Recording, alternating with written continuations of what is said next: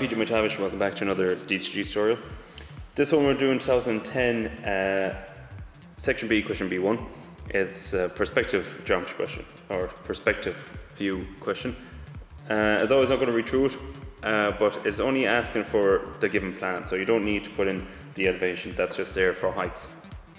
So I'm going to start this elevation, or sorry, this plan, top left hand corner, so that you can project down your perspective view to the right, but don't keep it right on the edge because your auxiliary fan or your vanishing point might end up going off the sheet. So keep it top left but close or off the edge of the page, alright? And also there's a scale 1:20, so everything has to be divided by 20. So I'll put in the plan first and the spectator, and I'll fast forward through that.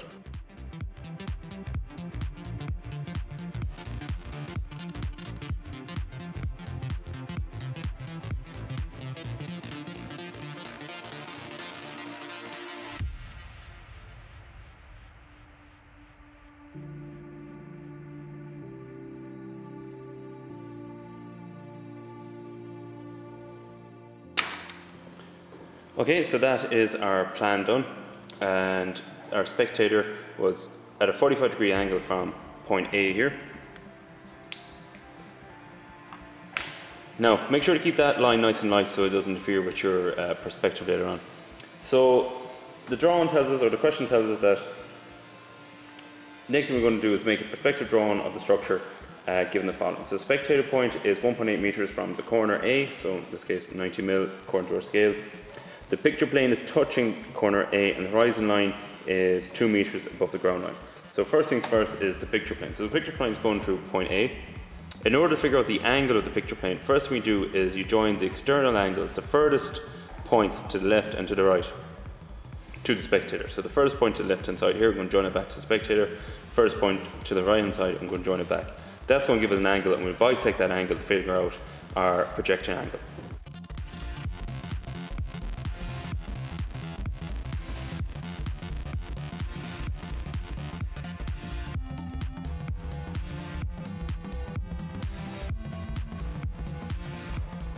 Now I'm just setting up my adjustable set square to the angle, because now that's going to give me my picture plane. So the picture plane is always going to be perpendicular to your projection angle. So I'm going to project, put in the picture plane here, stick it in with the colour just so it stands out.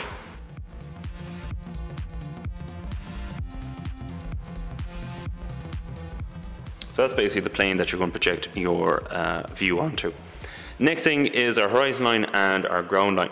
So it told us total is 2 meters between the horizon line and ground line. Now the horizon and ground line are going to be parallel to the picture plane. So I'll put in the horizon line first.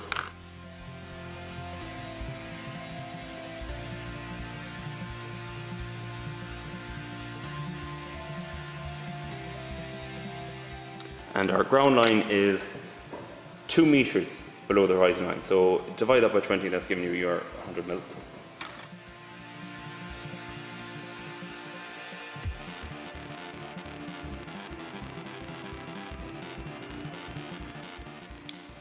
So now that we have our ground line and our horizon line, we can start putting in our perspective view. So first things first, I'm going to mark in point A here on our ground line because A is on the ground. Before we can continue on, we need to put in our vanishing points. So to find the vanishing points, you must project from the spectator, and the angles you project at will be the same angles as the edges of the object you're doing the perspective view of. So in this case, the vertical line here, the plan, and the horizontal line there.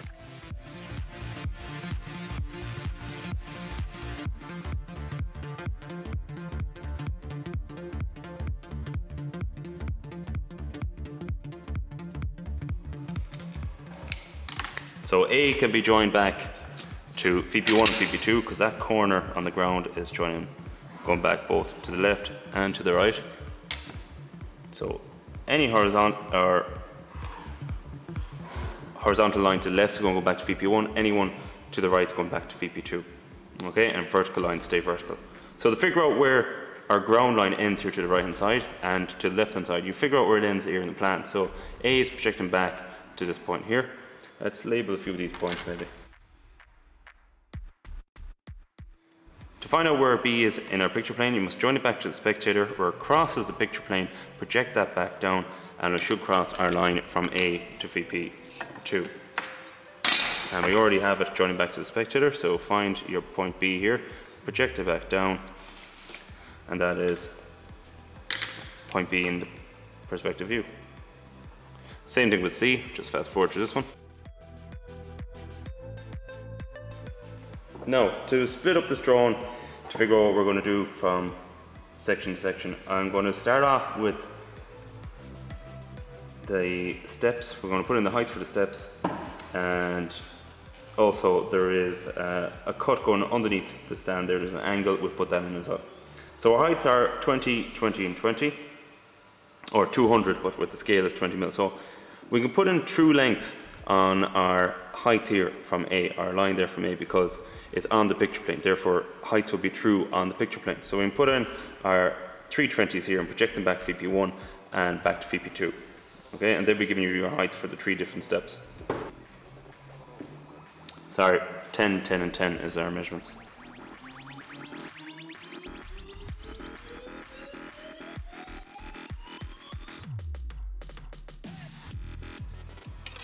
So our first step is right on the front edge here, okay, and it's up 20. And to figure out where it ends, if you look at your plan, see the hidden detail here, this is our first 2 steps and the long one at the back, and that's the wall at the end of the steps. So our step actually finishes here, and second one there, and so on. So this is the point to figure out where our first step is going to end. So we need to project this point back to the spectator where it hits the picture plane, project it down.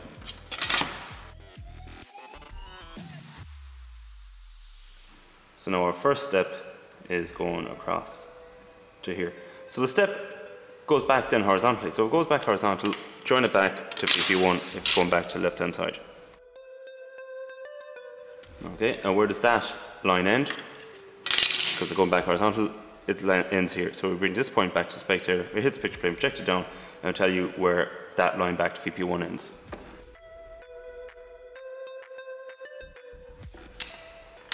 Okay, so our first step is going along the surface here and back to that point there. Then go straight up, the height of which is our 20, so we might be better off putting in our steps in here on the left hand side. So let's bring these 3 points down to the spectator and put in the outline of the step on the left hand side.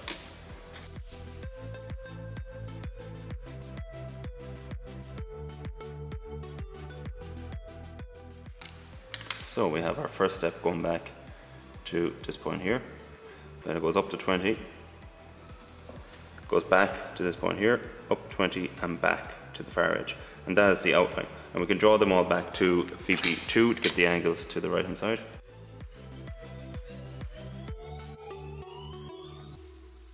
So that is our outline for the steps here. Same thing on the right hand side. Go back to VP1, then go straight up until you hit the 20 mil here. That goes back to VP1 until you hit the 20 there. Vertical lines stay vertical, so that goes straight up. Straight up according to our projection. And that gives us another point, and then that goes back to VP1. And that's the top step there done. So I'm going to draw the outline of those steps in strong because there's nothing else sitting in front of that, and I'm just going to leave that baseline light so we can put in the cut.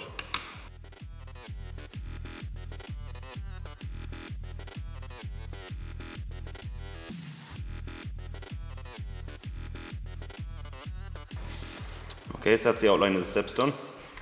Next thing I'm going to do is put the hole in underneath here.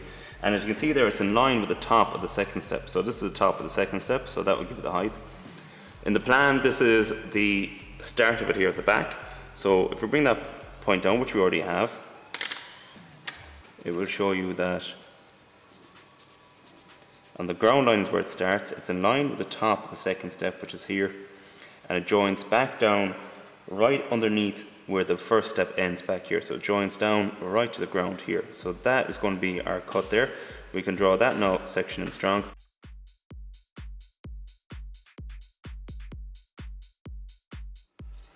And there's no hidden detail in perspective, but you see here, you'll see that line cutting back underneath, which was this hidden detail here in plan. So we need to join that point back to VP2 in order to show that angle, and we can put that little section in strong. Okay, so that's the outline of the steps. Now, it's told you in a note there that you have to use an auxiliary vanishing point for the roof. So let's get to the stage of where we can draw the roof. So we'll put in the wall here, the back section, and up to the base of the roof there. So the height for the wall section at the back here is 1,200 mil. So again, we're dividing that up, and that's giving you your 60 mil. So we can mark in 60 mil on our true length line here, our A line, and draw that back to the right hand side. And we don't really need it to VP2, but that's fine. So this is a height here, and that was the back end of the wall there. So this has to be where the top of where the roof starts at the back, and this is where it starts at the front. So that line will go up strong here, that one will go up strong as far as there. How do I find that height over on the right hand side for the roof point here? Project them back to VP2 because they are still horizontal lines at the bottom of the roof.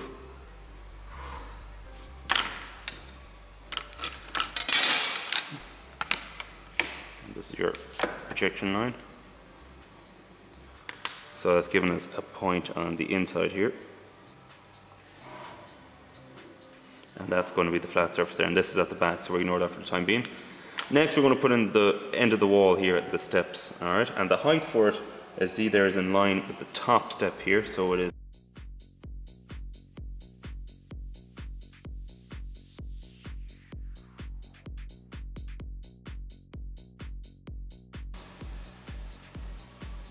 So I have a line in here strong that shouldn't be there because they're sitting flush, so we'll remove that.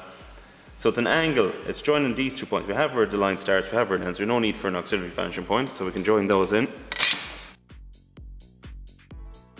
And once you have one angle, it's going to be parallel on the other side. So we'll project that parallel to this point here.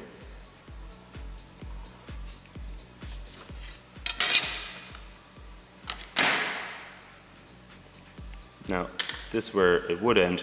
I'm going to keep this all lightly because that might be in underneath the roof. No, actually the roof is hitting off that, so we will see that. So we can put that much in strong and we can work on our auxiliary vanishing point then.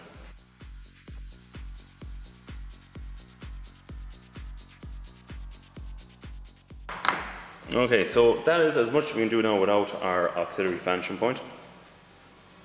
So to find the auxiliary vanishing point, we need to figure out, or we need to be given the angle.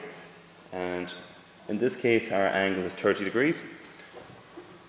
So what we do is, from our spectator line that is going to our VP1, we project an angle, in this case angle of the roof, or whatever angle you're given, 30 degrees down from the spectator.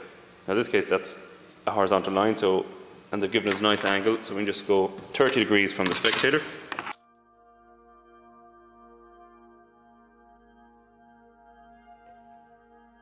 And in order to find the auxiliary vanishing point, we need to go perpendicular from the spectator VP1 line.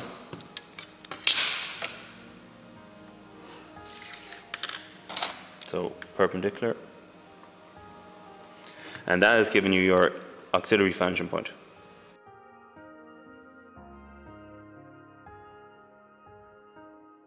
So that height h, we need to step that either above or below VP1 or VP2.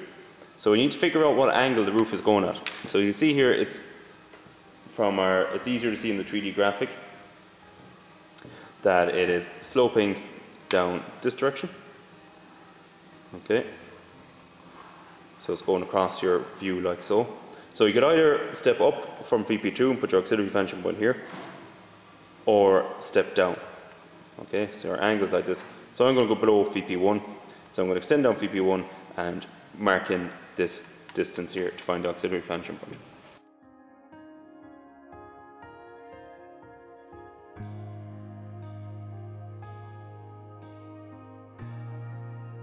Okay, so that's our auxiliary vanishing point. Now that we've found that, we can connect where the roof is starting, which was here, back to our auxiliary vanishing point and project it up. Now we might end up going over the spectator, but that's fine. Now to find where the roof ends, it is here in the plan at point A. It's directly, as you see there in the 3D graphic as well, they're showing you that A is directly above it. So if you bring down A, which we already have here, where it cuts the 2 lines we're after doing there, which is here and here. The front of the roof is horizontal. This section here above AB is horizontal, so that means we don't need an auxiliary vanishing point to the right. They are going to vanish to the right hand side, i.e. VP2. It's vanishing back like so. Where does the roof end?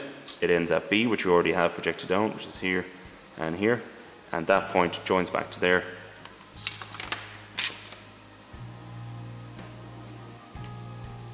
And you can see it's also going through your auxiliary vanishing point. And that's the roof finished, so we just draw it in strong now.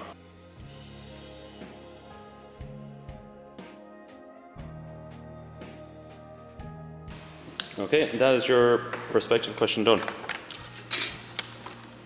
So the find auxiliary vanishing point, just to recap on that, just make sure that whatever angle is given to you is projected down or is projected from the spectator to your vanishing point line. That's your angle. You've got to go perpendicular to that spectator vanishing point line in order to find a height, and that can either be marked up or down from your vanishing points depending on where you want the angle to go. Okay, so that's the question done, and like other previous questions, this was a request, like you see here.